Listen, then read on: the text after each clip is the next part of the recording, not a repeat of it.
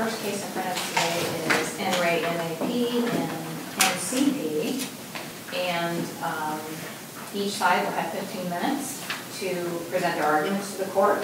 I will be keeping time, and the appellant may reserve up to 5 minutes.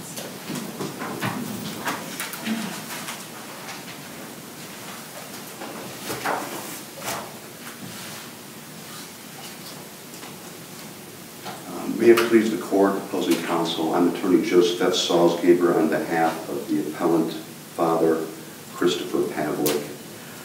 It's our argument in this case that the trial court, the Medina County Juvenile Court, erred and abused its discretion in terminating the parental rights of Father Mr. Pavlik and granting permanent custody to Medina County Job and Family Services Agency, that its findings were against the manifest weight of the evidence, and that the court abused its discretion by denying Mr. Pavlik's motion for a 6-month extension of the existing case plan for reunification of both children. By way of background, there are 2 children involved, Malachi Pavlik and Mackenzie Pavlik. Malachi was born in July of 2008, and his younger sister Mackenzie was born in October of 2009. This matter came before the court on a neglect dependency charge that was filed by the agency in May of 2013. Both parents agreed to predispositional custody to the agency. A GAL was appointed. This was all in May of 2013. A case plan for reunification with both parents was submitted by the agency in July, and there was subsequently an agreed finding of dependency in October of 2013. With the disposition of temporary custody to the agency with an updated case plan for reunification with the parents. That was in December of 2013. Progress was made by Father in the case plan, and unfortunately no progress was made by the mother, Ms. Lynch. She simply, for whatever reason, did not comply with really any aspect of the case plan. Father, however, did. He had been diagnosed with ADHD and some other problems, antisocial personality disorder, and some alcohol problems. However, he made progress during the case plan such that the court had review hearings in March of 2014 and June of 2014, and on both those occasions continued temporary custody and allowed the case plan to work itself out. Unfortunately, the agency then moved for permanent custody on April 22nd of 2014 for a termination of parental rights. Is it enough just to make some progress on your case plan? Because there were obviously some very substantial things that Father had not accomplished. Well, for purposes of requesting an extension of 6 months, I think that obviously if there's no progress being made at all, then that would clearly be within the court's discretion to say, you're not making any progress whatsoever, another 6 months is not going to make any difference. And with regard to Mother, Ms. Lynch, that was true. She was not making any progress whatsoever. She was not cooperating. She had some other issues going on. I believe she was pregnant during much of this time, so she could not take medication. But she was, regardless, not making any progress on issues that would not have been impacted by medication. Mr. Pavlik, however, was making progress in the plan. And that's what I'm getting at. You just keep saying he was making progress. Doesn't have to be some substantial progress, because at this point he didn't even have housing, right? Yes, that was the testimony of Mr. Wilkins. His concern, Meade Wilkins, with the agency. His concern at hearing in July of 2014 was the lack of progress on housing. However, Mr. Pavlik wished to live in Cuyahoga County, and he was living in Medina County with Mrs. Lynch's foster mother, Ms. Schlacht, in a trailer at the back of her property. The plan was for once the child was born, once Ms. Lynch's infant was born, that they would be moving into the house itself. So there was housing available, but he was at that time living in a trailer. He testified at hearing that he had saved up $500 towards a deposit on an apartment, and that was something that he felt that he could have obtained stable housing if given the 6-month extension. So this, just so that I'm clear, this would have been a second 6-month extension? This would have been a final extension. There was an extension in March of 2000 and a review hearing in March of 2014 and another review hearing in June of 2014. And the disposition of temporary custody to the agency was in December. So this would have been, yes, doing the math, the second 6-month extension. And we believe that based on the facts of this case, the fact that progress had been made by father, that he was in counseling, he had taken the parenting classes, he had been out to visit the children, which the placement of the children was a complicating factor because we're dealing with individuals here, in particular Mr. Pavlik, who were on Social Security disability, funds were very limited, and the placement was with a foster family out in Port Clinton. So, traveling was difficult, but he did make it out there and visited 7 times with the children. And going through the various factors with respect to 2151-414, concerning interactions with the child under D1A, Mr. Pavlik resided with both children at their Brunswick apartment immediately prior to the agency taking predispositional and then temporary custody in 2013. With respect to the D1B factor concerning the wishes of the child, the older child, Malachi, was, according to the foster mother, able to make his wishes known, yet the GAL did not interview the children or report on those wishes. With respect to the D1C factor, the custodial history of the children, the father and mother were the custodial parents for all but 5 months of the children's lives prior to May of 2013. With respect to the D1D factor, concerning the child's need for legally secure placement or whether placement could be achieved without granting permanent custody to the agency, as I've indicated, Mr. Pavlik was making progress in the case plan and working towards reunification. He had taken the parenting classes, was actively seeking housing. He had saved up $500 for an apartment and had housing lined up for when the baby was born. He completed a mental health and psychiatric assessment following the recommended treatment plan, and he did visit with the children out in Port Clinton. His only admitted difficulty with the plan was the housing aspect due to financial constraints, but he had made progress by saving $500 towards a lease deposit and felt that he could, within the 6-month period for which he was seeking an extension, accomplish that particular goal. What were his plans to accomplish that goal? He had set aside, once He's got 500 set aside. Right, once he's got the money to get an apartment, they were able to maintain an apartment in Brunswick for a number of years. And when they lost that and lost the deposit, finances were largely the issue. So it's our argument, based on the progress that Mr. Pavlik made and the factors. Counsel, did you want to save some time? Yes. Okay, did you want 5 minutes or less? Whatever the balance is. Okay, you still have 7 minutes left. I have a question. Are you going to get into the GAL? Yes, and I'm proceeding to that second assignment area, Your Honor. And this is the more novel of the two, based on my research into the case law. In this particular case, we're arguing that the juvenile court erred and abused its discretion by considering the guardian ad litem report, which was submitted to the court on July 22nd, 2014, prior to the permanent custody hearing in that month, and the recommendations that Mr. Pavlik's parental rights be terminated and custody be granted to the agency, where the GAL failed to comply with the minimum requirements for guardian ad litems under Superintendent's Rule 48D13. By specifically failing to meet with and interview Mr. Pavlik, failing to observe his interactions with the children, Malachi and Mackenzie, and failing to determine the wishes of one or both children. I realize that the Ohio Rules of Superintendents generally do not provide rights which can be vindicated on the part of parents in this situation or defendants in criminal type cases. However, where the guardian ad litem just does not comply with Superintendent's Rule 48D, at least one court in this state has indicated that that was a problem and that it could not be considered competent, credible evidence of the best interest of the children in these types of cases. That was the Nolan v. Nolan case out of the 4th District.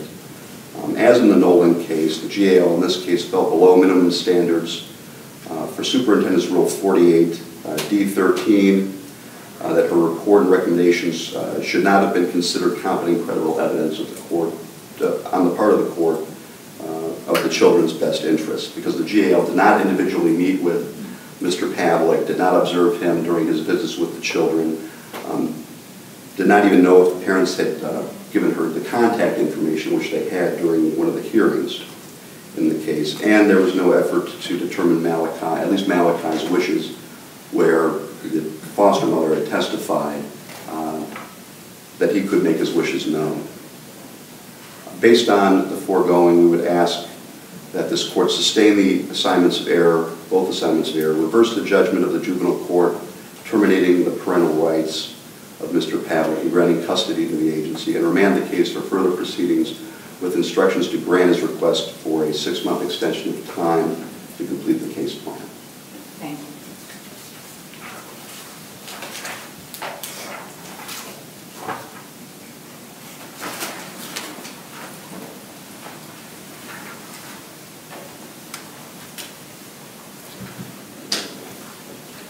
You may proceed.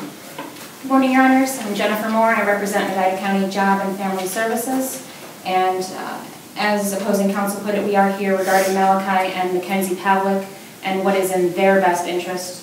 From the agency's position, it is that permanent custody and termination of parental rights is in fact in Malachi and Mackenzie's best interest. I think you know what, probably, and I didn't even think about this, I apologize in regard to when an appellant argued, but why don't we go ahead and just use their initials? Oh, fine. You know, because we're technically supposed to do that. Yes, I apologize, Your Honor. No, it's okay. I'm learning all this stuff too, so. We've had these children for quite some time, so I'm just used to saying their names. Of course, and that personifies them more to the court, but just in interest of. Absolutely. As I stated, the children, the agency's been involved with the children for quite some time.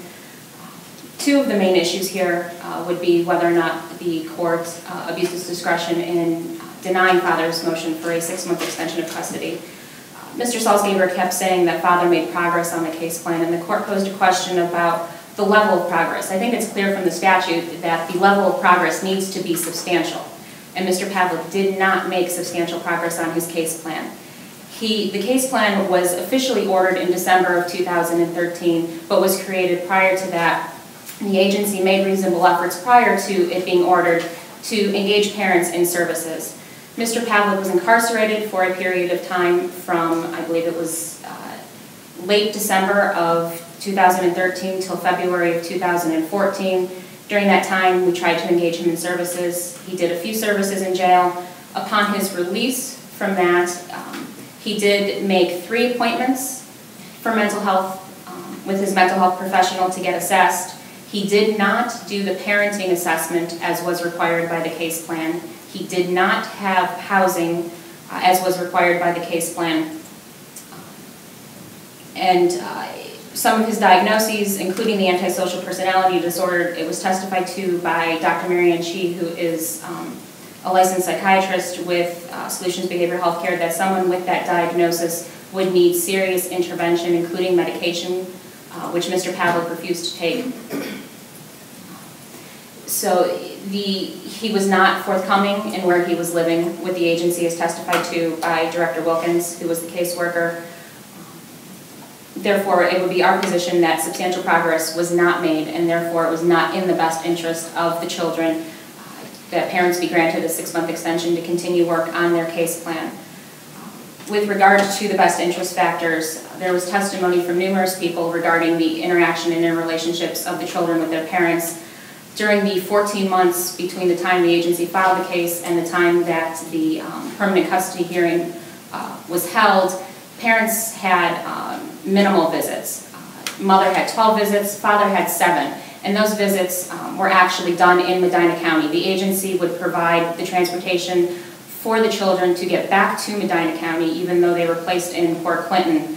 And parents were then given gas card from wherever they were residing at that point They resided in Mansfield, Ashland, and Lodi during the pendency of the case, and they were given gas cards to get to the agency for the visits with their children. They did not have to travel to Port Clinton. So parents had limited visits during the 14 months that the children were in agency custody at that point. The GAL did actually interview the child, both children. She testified that she had seen them 8 times in their placement throughout the pendency of the case, that she did have trouble seeing visits because the visits were so sporadic. What would happen is the agency would schedule them and then parents would cancel the visit. So the GAL really couldn't get to any of the visits because of the sporadic nature of the visits. But she did say that she talked to Malachi about, sorry, I apologize, that she did talk to the older child about where he wanted to be placed and how he was living, and he was happy where he was at. So she did comply with that role of superintendence. As stated in my brief, the agency presented evidence that this was not the first case with the children and their parents, and that in totality, by the time we had the permanent custody hearing, in which the older child was 6 and the younger child was 4, they were actually in agency custody for 19 months, which is over a year and a half of their lives.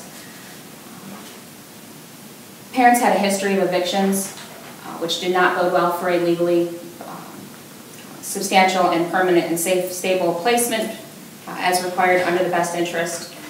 So we would state that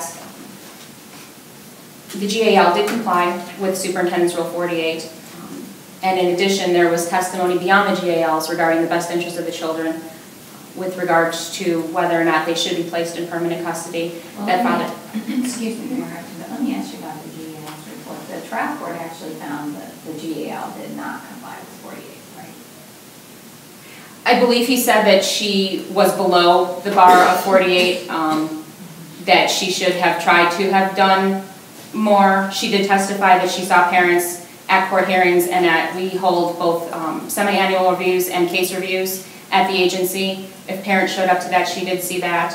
From the agency's position, it was kind of hard for the GAL to see parents where they were living, when in fact most of the case we didn't even know where they were living. So it's hard to interview them and do a home visit.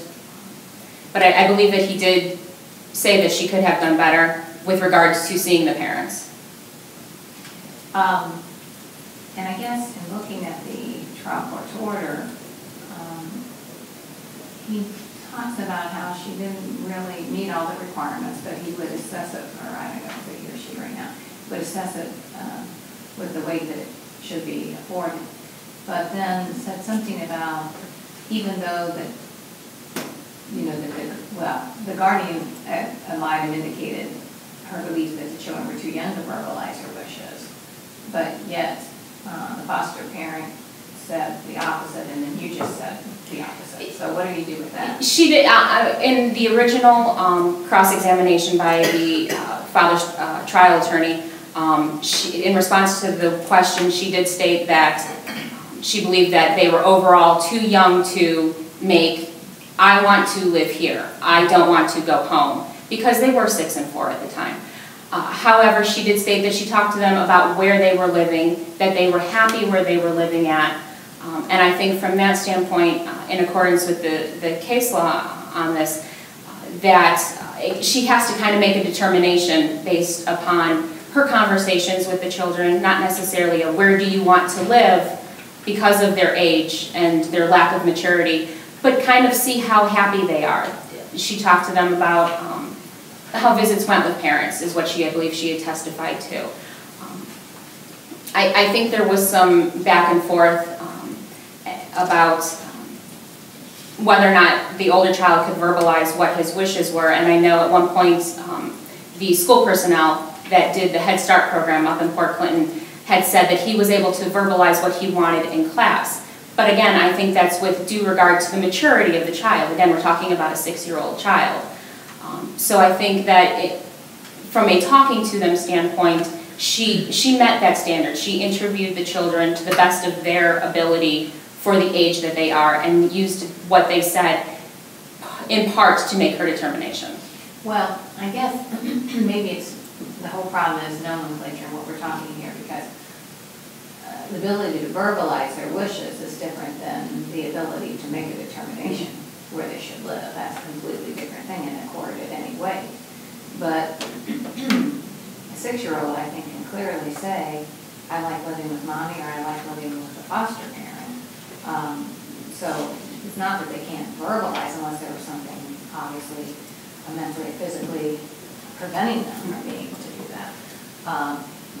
So it's not so much, the way I'm looking at this is not so much not being able to, too young to verbalize it, but they may be too young and too lack of maturity, I should say, to make a determination themselves. And I would absolutely agree with that position, but I think as part of a GAL's responsibility is to talk to the child, have them verbalize a little bit what they think, which is, I believe, Ms. Leslie did in this case. She talked to the children. The older child said, yes, I like living where I'm at. Things are good here. They would tell about how things functioned in the kinship home that they're living in, which is a home that parents actually picked out for their children. So we placed the children where parents asked us to. And so I think that Ms. Leslie could take that into account when making her determination. But I think the age of the children does fall under the, and I apologize, I don't remember the case that I had cited in regards to, and I might not have even actually cited it in this. That's okay. But there is case law out there that says, you know, it's for due regard and maturity of the child, and I think talking about a 6-year-old and a 4-year-old. Sure, but I guess my point is there are two things. One, are we really talking maturity to what weight we're going to give it, and not a matter of ability to verbalize. But number two, why would you take that in consideration if the child is, in her mind, too immature to make the determination or to really express their wishes? Why would you take that in consideration for the foster parents? Well, I think that it goes to a totality of the circumstances. Right? I'm sorry? Should cut both ways, right? If they're too young and too immature to verbalize their wishes, why would you take that in consideration that they like living with the foster parent? And quite honestly, I don't know whether she took that into consideration. I personally would take that into consideration because I'd want to know if the child is happy where the child is at. Has the child blossomed? It's a totality of the circumstances. She testified that she saw a difference in both children from their initial removal back in May of 2013 through several placements prior to the kinship placement, and then how well they blossomed in the kinship placement. So I think a child saying, yes, I like living here, needs to be taken into account in regards to all the other factors. Now, if I like living here is not a safe environment, obviously as a GAL, you wouldn't want to be like, okay, I'm going to give a lot of weight to what this child says, even though it's not safe. I think it's a balancing act. So what did the child say about living with Dad? I don't recall any testimony regarding that. So that wasn't a question that's really talked about? I don't believe that it was, no. So it's hard to balance if you don't ask the other side, isn't it? And I don't, like I said, I honestly don't know if that question was asked. As to testify, yes, as testified to, and I don't believe that that was testified to. All right, that's fair. That's fair. Thank you.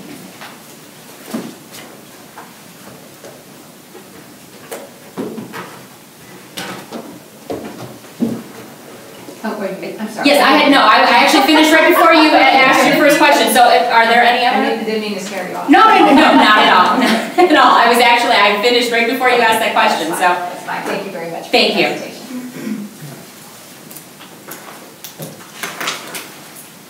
And you have 4 minutes and 20 seconds. Oh, that's good.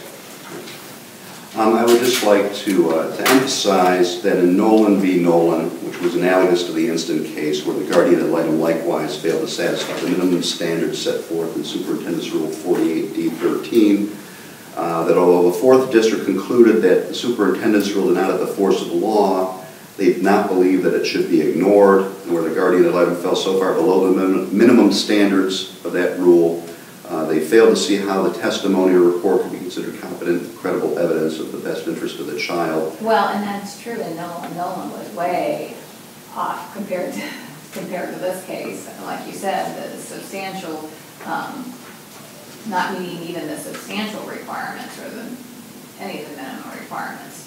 Right, but even in this case, in its decision on page 10 of 13, Judge Dunn indicated that the stated minimum standard under Superintendent's Rule 48 had not been met in this case. Yet the court nonetheless did not strike the GAL report or the testimony from the record. So we have the court at least considering this report, which was not in compliance with Superintendent's Rule 48D13, where there's just no interview with Mr. Pavlik, no determination of the wishes of the child. You know, of course the children are going to say, well, I like being with my foster parent here in Port Clinton and with the other children and his sister. But he was not asked, Malachi or So your Mpmp. position is that it couldn't have been considered at all. If one little thing is wrong, you can't consider it, because the court said what weight I think is necessary, or what weight should be given to it, considering that the GL did not meet the minimum requirement. Right. And I would not say that that's one little thing. There were multiple reasons why it did not. I'm not saying in this particular case, I'm saying in general, if there's one thing that's missed, does that mean the court should strike it? Well, if the court makes the determination, as in this case, that the minimum standards were not complied with by the GAL, then I don't see how the court could admit the report and consider it for any purpose if the minimum requirements for the preparation of that report and for the testimony were not met. So on that basis alone, we would ask that the court reverse and remand with instructions to give another 6 months for, as requested from Mr. Pavlik, to meet the requirements specified in the plan. Furthermore, with respect to the first assignment of error, the agency representative, Meade Wilkins, who was actually assigned to this case, he conceded that Mr. Pavlik was in counseling and had taken parenting classes, which were part of the agency's objectives. He acknowledged that no doctor ever stated Mr. Pavlik should be taking medication, and he conceded that Mr. Pavlik had only missed one visitation since March of 2014, when he was released from the Medina County Jail for misdemeanor offenses for which he was placed there. Mr. Pavlik himself had engaged in counseling even while he was in jail, participating in 8 counseling sessions with Ms. Hawk of Alternative Paths. He was actively engaged in counseling and meeting with a counselor once a week at the time of the permanent custody hearing, and he indicated his plans with regard to obtaining housing and believed that within 6 months he would have no difficulty obtaining housing. So based upon the testimony in this case, the court's consideration of the GAL report, which failed to meet the minimum standards under Superintendent's Rule 48, we would ask that this court reverse and remand back to the trial court. Thank you very much. The court will take the matter under advisement, and a written opinion will issue and be sent to both sides, as well as it will be posted on the Supreme Court United States Report to the website when it is released. Thank you very much, and thank you for coming to Summit County, number 1, and number 2, for accommodating the court schedule. Appreciate it. Thank you. Thank you.